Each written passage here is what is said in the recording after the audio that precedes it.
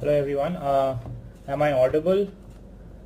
Just signing in for this live session,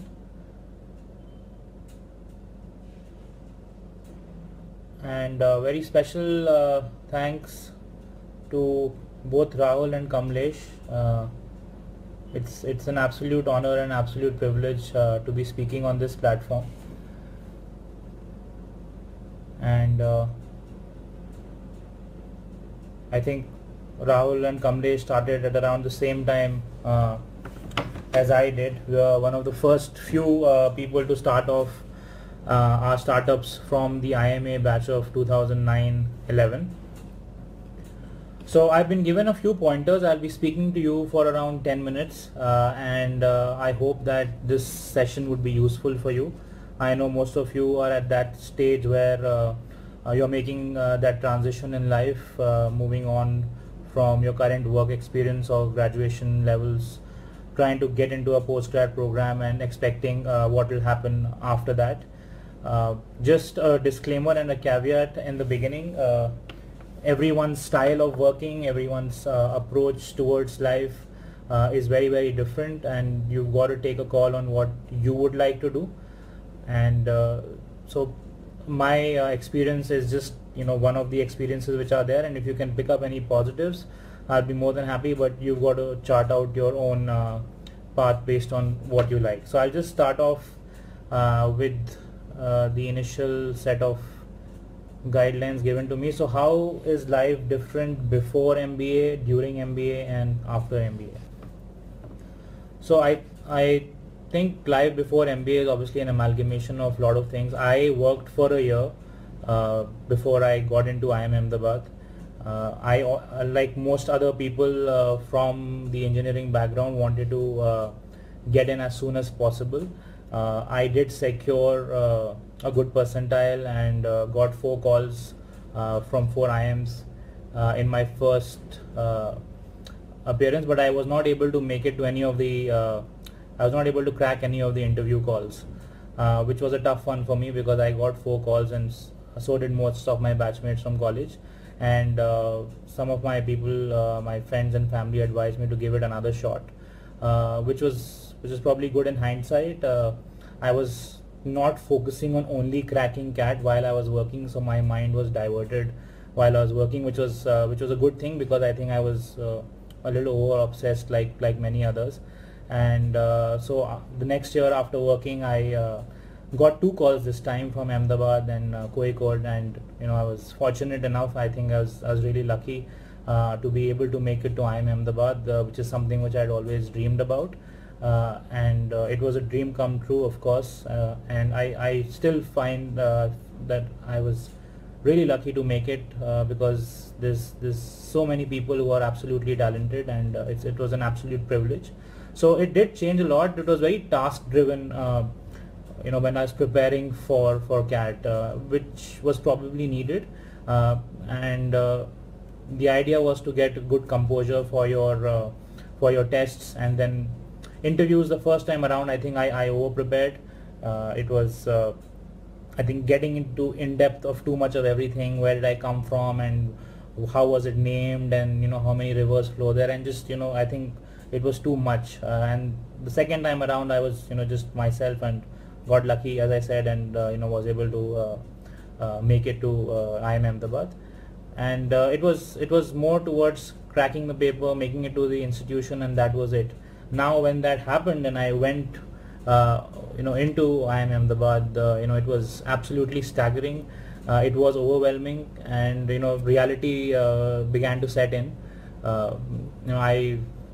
I'm probably academically not the brightest, but I find myself above average, and the first kind of test just took it away, because here are these guys who are absolutely if you just make one mistake, and you will probably end up getting a very bad grade. And I think we had 8 or 9 quizzes back to back, and that kind of shook me in terms of what I was doing. And I soon realized that you got to carve a niche for yourself. If you try to compete in everything with everyone, there'll be in every aspect there'll be someone who's better than you, and you've got to carve a niche for yourself where you could probably differentiate yourself. That was one of the bigger learnings which I got in the initial days, and I became more cool and collected about what was happening, not immediately reacting to things, which was my nature before MBA. And that was a process. And setting your priorities. I mean, you've got 20 things to do in a day. I mean, even now, and you prioritize certain things. You're able to do certain things, but you're also able to make peace with what exactly you are able to achieve, and not be too harsh on yourself. So these are a couple of learnings I picked up. Of course, I tried to maximize the learnings. It was all due to the peer group I had, my batchmates, my seniors and juniors, and the staff members, and I tried to maximize my output from the stay there. I stood for elections, which was the first, and was somehow got favor from the batch, and I actually represented this whole body which does consulting for IIM Ahmedabad. So that was a great experience. It's like a mini startup of itself, obviously in a cocooned and branded environment. So that's something which I take away from IIM Ahmedabad. And post MBA, I think definitely what your MBA does, and especially from an esteemed institute like IIM Ahmedabad, it does give you the first platform, the first entry into any place you go. So even when I was working with Johnson & Johnson and during my internship, and when I was working as a full-time person there for a year, and even when I started off Sporting Ethos, it was relatively easy for me to introduce myself and have that first conversation. Of course, after that, it's your application, your hard work, and what your content is, which counts. So that way it was good. I think my experience at Johnson & Johnson, I think the biggest takeaway was to be able to do some sales and marketing, and added a lot of humility. You got to respect each person who's doing their job, and going through the entire sales cycle, and looking at different aspects, traveling all around the country, that helped. But I really wanted to start up as soon as possible. Now, coming to my startup journey, I was passionate about sport, and I was trying to find something which I could, I always wanted to do something on my own, and I had to be passionate about something which I followed, and because I wanted to persevere, for my entire life for that cause. And as I kept researching while I was working, I realized that sport was the thing which would keep me going. And I started doing my research, and one of my batchmates was a sports physiotherapist, and started looking at sports medicine and why most of the players at that time were going abroad to get their injuries treated. So that was something which I stumbled upon, and then I realized there was this big area of sports sciences, of which sports medicine or injury management was just one part of it. So how do you actually develop an athlete? Exercise physiology and sports psychology, nutrition, strength and conditioning. It was very, very scientific. And I took a break of couple of weeks. I was working in Bangalore at that point of time. I came back to Delhi. I visited stadiums and sports complexes, met parents, athletes, coaches, and I soon realized that a scientific approach was overall lacking in our country. While our athletes are very talented and they're giving their best, this was not letting them achieve their full potential. So I decided to quit my job, which was a very good experience, and then I thought I'd start off straight away. But my mentor from Ahmedabad, Professor Sunil Handa, he told me that I need to be really ready. So once I quit, I spent around 3 months just researching what I was trying to do in depth. I went to Australia, visited different cities, used LinkedIn as a platform where I got a lot of introductions, went to Italy also to study what were those sports science centers doing, what are the best practices, and how could we look at starting off at a good level in India. I was lucky to find a set of experts who had studied abroad in different fields of sports sciences, and had a similar vision than what I had, and we decided to start up together. So I registered the company in September 2012, started looking for places. So I was on my own, and started scouting for places by April 2000. So in fact, we complete 5 years of operations. By April, we actually started off operations at Sporting Ethos at our current facility. And No, I think it's been fantastic because I'm doing what I like. There's nothing taking away from that. I think that's what keeps me going. So the initial idea about doing what I really want to do, I think that was the right call, and I still enjoy every day, and I'm looking forward to go to our center. There were of course a lot of problems, as Vivek has just asked in one of the questions. There are challenges which I face even till today. I mean, one of the biggest problems you can face, which you have to deal with in the infrastructure we have in India, is electricity problems and water problems and manpower and resourcefulness. So that's something which probably was 40% of what was occupying my time. Just a second.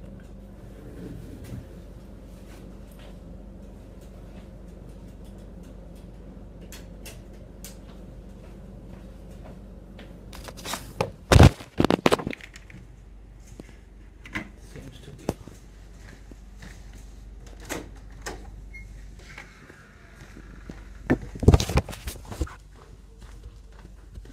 Yeah, sorry about that. So 40% of the time was spent on logistics earlier, and now it's probably 10 to 15%. My team is more than equipped to handle it on a daily basis.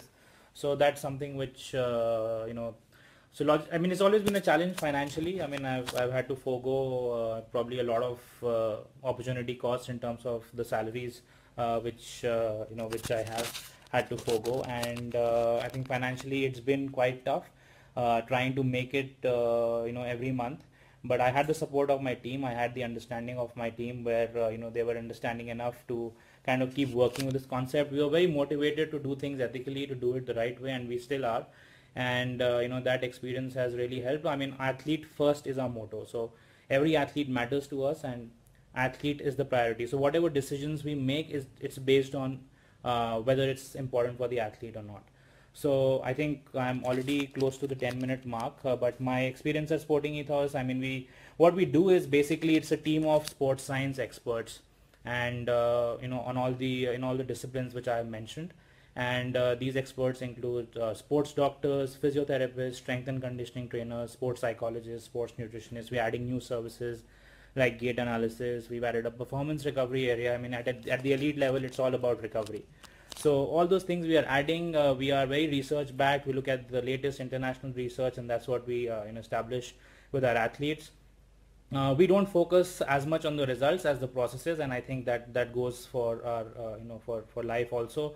Sometimes results don't come your way, but you got to be doing the right things every day. You are setting the right process goals for yourself. So that's what we do with our athletes. I mean, as long as they're hydrating, sleeping well, going about their practice, not doing too much, not doing too little, just following a plan, what they do before, let's say for a tennis player or for a shooter, before they actually aim, what is the kind of routine they follow. So we measure those things, and we believe that the results will take care of themselves. So that's the crux of our approach at Sporting Ethos. And some athletes will win medals, some athletes will take time. We've got athletes now who've been working with us for the last 5 years and are doing really well, and we are proud of all the athletes who work with us. If you get a medal, you feel good, which one of our athletes did at the Commonwealth Games, but there are others who are working really hard, and I'm sure that in the time to come, they will also reap rewards in terms of results. But as long as they've got their processes right, we are very happy. That's about it. At my experience, it's still early days. Sport in India needs a lot of work. We are still not doing it the scientific way. We did very well at the Commonwealth Games, but a lot of it is still not scientific in nature, and that's not understood, and it's going to be uphill climb, and we are up for it. It's been 5 years, and it's probably going to take 20 more years, and I hope some of you are sports enthusiasts, and if you want to do something in this field, please feel free to connect with me. I'll answer some questions now. So I've got thanks, Anup. Yes, I think gold for the country is always good, and we as viewers want more. But once I was just having a conversation with some of my friends early in the morning. I mean, this is results, something what we expect, but what is more important is the way we develop athletes. There has to be a system, rather than creating exceptional cases coming despite the system and winning medals, and that's what we are going to do.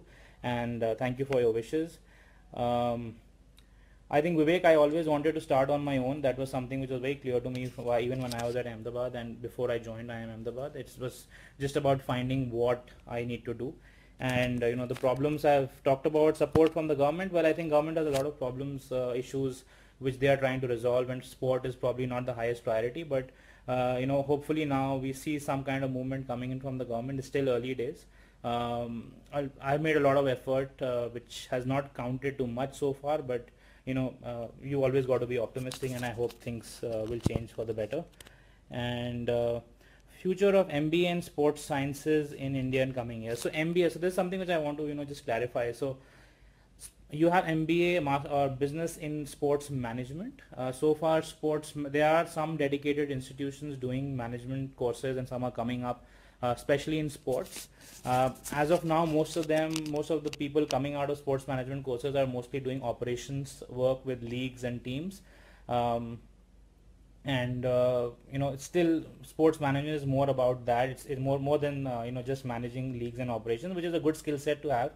But managing athletes, that's a very big task. Trying to so we'll have soon, in a couple of years, even in fact 6-8 months, a role of an athlete manager coming up, where you'll be working with the sports science team, which is something which I am doing for all our athletes, but I would like to delegate that, and that's a big responsibility. And sports science is a different field, so you have to be an expert in sports sciences, but yes, if you've got the management capabilities, you could become a high performance director.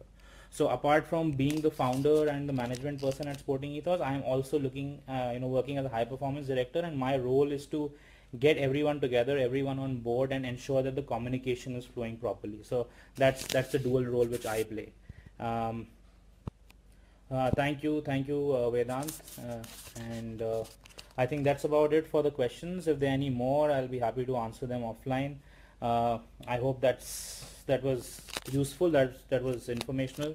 Too much will be information overload. So thank you guys. It was an absolute privilege and absolute honor to be talking to you, and wish you all the best for your future endeavors, for your preparations. Remember that one exam is not the end of everything. You just keep doing what you enjoy, and hopefully you will find more happiness in the work you do.